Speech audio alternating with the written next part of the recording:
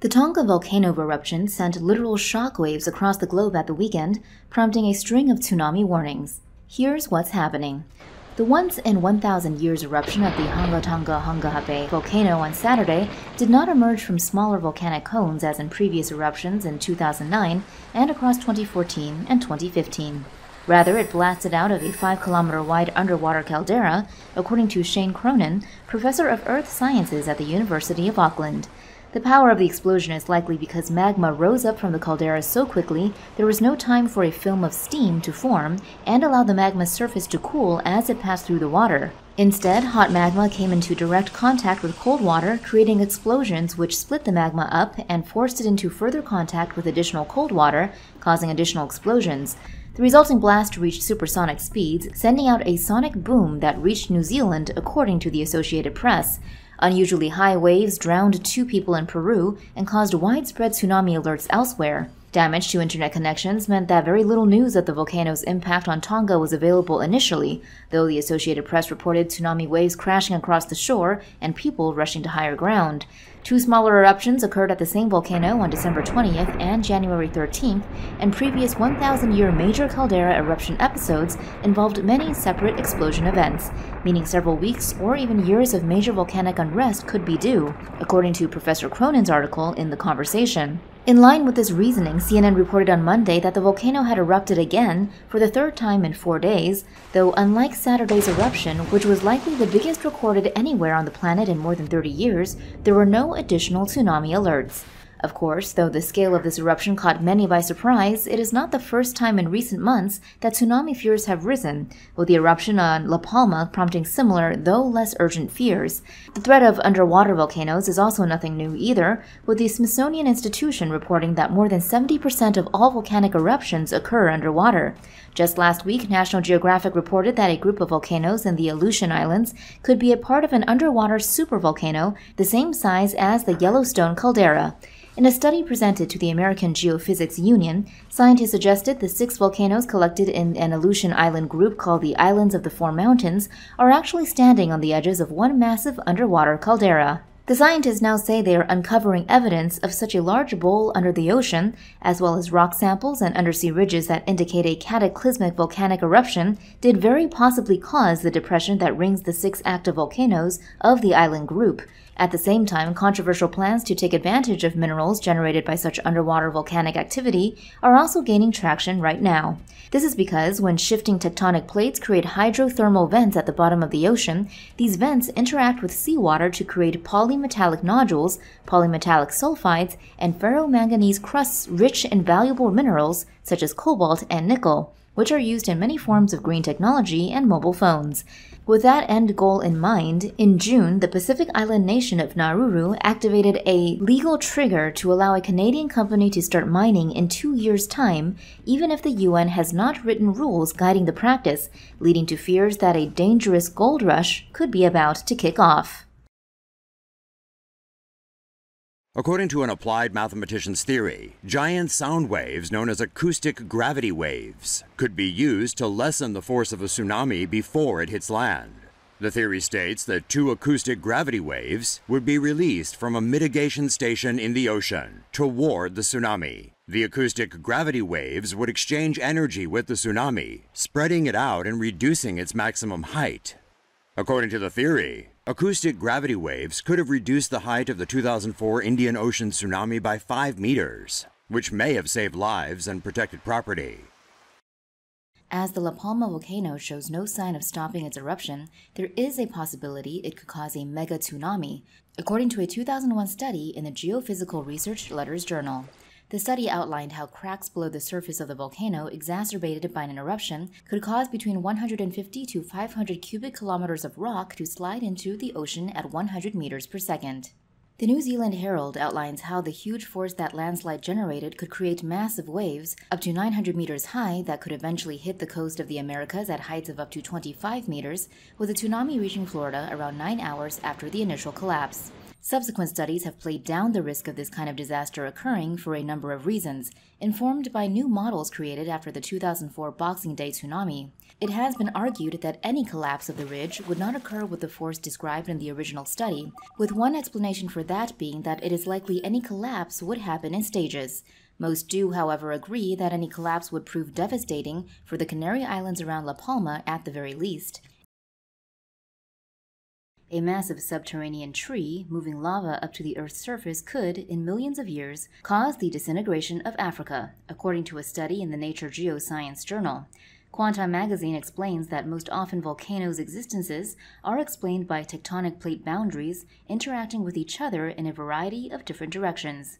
However, mantle plumes, defined by Science Daily as upwellings of abnormally hot rock within the Earth's mantle, can also form volcanoes as tectonic plates pass over them like marshmallows over a campfire.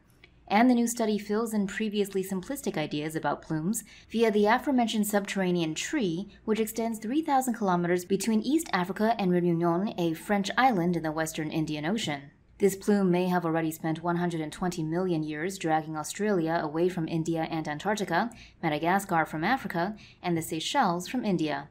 But the new map of its branches suggests it could one day contribute to East Africa splitting off from the rest of the continent, and, beyond that, produce cataclysmic eruptions from below South Africa that have apocalyptic consequences. Scientists have pieced together huge new details about structures hidden below Earth's surface.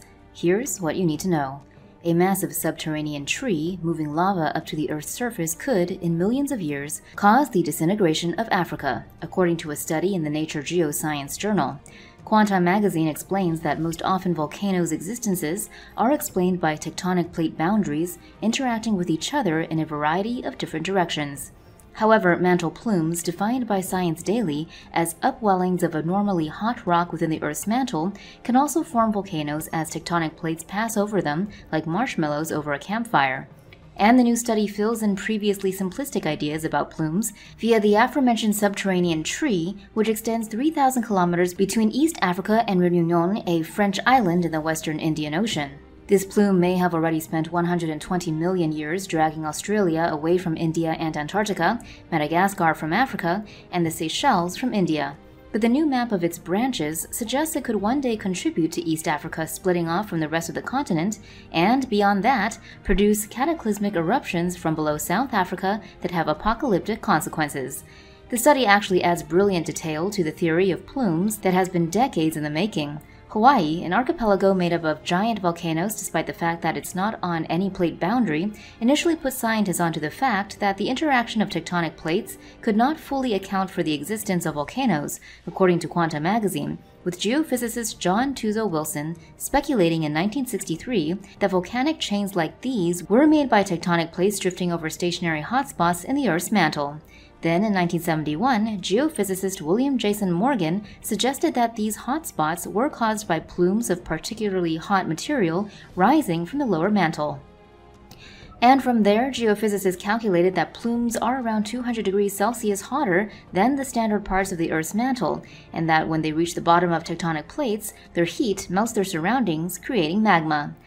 They also even figured out that plumes can carry mantle material upwards, which feeds extra magma into the crust, which combines with the previous effect to explain most intraplate volcanoes. To help fill in the bones of that theory with an actual 3D model of one plume, the giant subterranean tree, which starts 2,900 kilometers below the Earth's surface, scientists use measurements of seismic waves emanating from earthquakes, working with the fact that as those waves pass through geologic bodies, those bodies alter the wave's speed and trajectory. Interestingly, this technique was used previously to discover two giant blobs, chemically distinct from the rocks that surround them, within the Earth's mantle, and many of the superheated plumes we've been discussing here today are believed to be rooted to these blobs, suggesting they play some kind of role in their formation, according to one geophysicist who spoke to Quanta magazine. The origin of the blobs themselves is still contested, with some labeling them as defunct tectonic plate slabs and others labeling them as the dissected corpse of Theia, a Mars-sized planet that collided with the early Earth, resulting in the creation of the Moon. Some scientists now even believe that Earth and Theia collided twice, one hit-and-run incident followed by a second total wipeout that formed the Moon.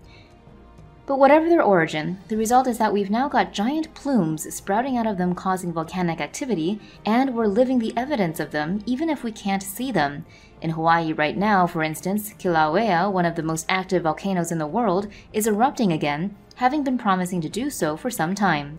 In August, scientists monitoring it raised alert levels in response to a series of earthquakes and ground swelling at the site, which can be an indication that it will soon expel lava.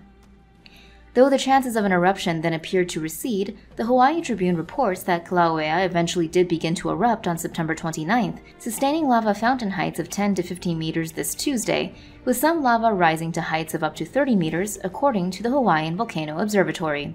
Obviously, no one's that worried about any of this because it's all pretty familiar territory for our planet. For the most part, the fact that Kilauea erupts so often makes it easier to deal with than less predictable phenomena. So its regular eruptions are more like quirks than disasters. In December, Kilauea erupted at the crater, creating a lava lake containing enough lava to fill 10 Hoover dams. But the videos of Kilauea's eruptions make it look more like a slow-rising bubble bath than the end of the world.